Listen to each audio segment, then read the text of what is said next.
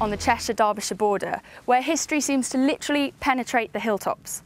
I'm currently standing in an Iron Age defensive ditch, and over on Cobden Edge, a team of archaeologists are investigating a Bronze Age burial site, made famous by a previous dig, with the discovery of a rare and yet beautiful amber necklace. Leading the current investigation is Bob Johnston of the University of Sheffield. So if I can get out of this ditch, I'm going to go meet him.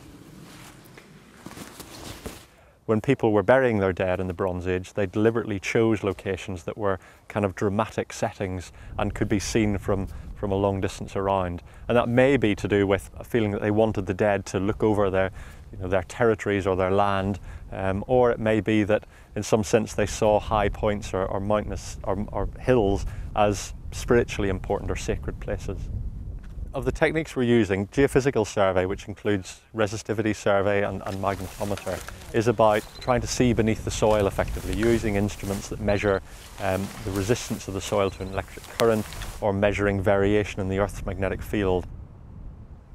So topographic survey, we have the total station here, and we have a mobile prismode there, and it basically takes the horizontal and the vertical distance, so you can form one of these nice sort of landform maps.